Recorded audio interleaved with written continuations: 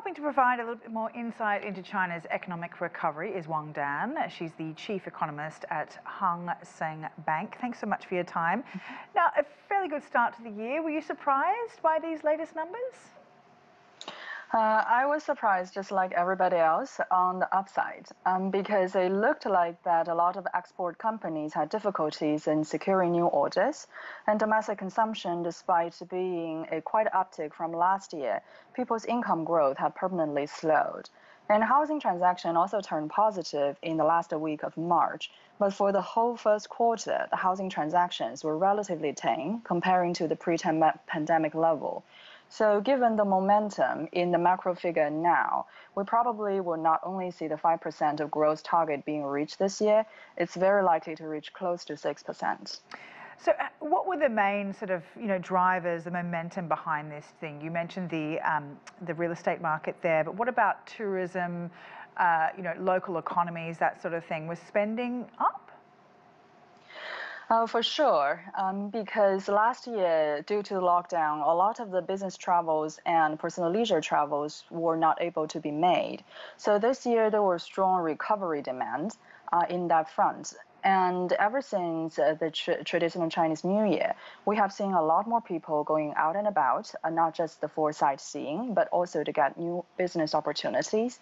And that's why the index for traffic, transportation, tourism, and catering were all up very significantly. What's not so good in the retail data was actually car sales. And this kind of durable goods are closely linked to income growth, and it has been relatively weak. Now, of course, this year has been a year of recovery for China, but it's a year of almost a recession coming to the US and a very slow growth year for Europe. With external markets deteriorating, how can China sort of really stay buoyant in the months and the year to come? Actually, the trade data was the biggest surprise of all the macro figures this month. And the export actually was very strong to all the markets, especially to ASEAN. But throughout the year, we do notice this concern that this boom in export may not be sustainable, precisely because of the potential economic slowdown in the US and Europe. Anyway, the export from China to the US account for about 15% of China's total export. And we don't see any signs the Federal Reserve really reverse its monetary stance.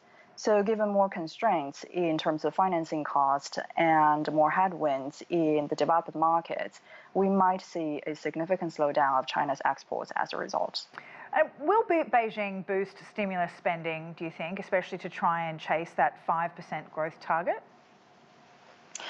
There is no need. Just by a natural rebound of consumption and a relatively warming up of the housing market, we probably would already have exceeded a 5% growth target. And this year, one big risk is actually linked to the local government debt. We have seen that for a lot of the local governments in central and western China, they have a hard time securing more tax income due to the economic difficulties.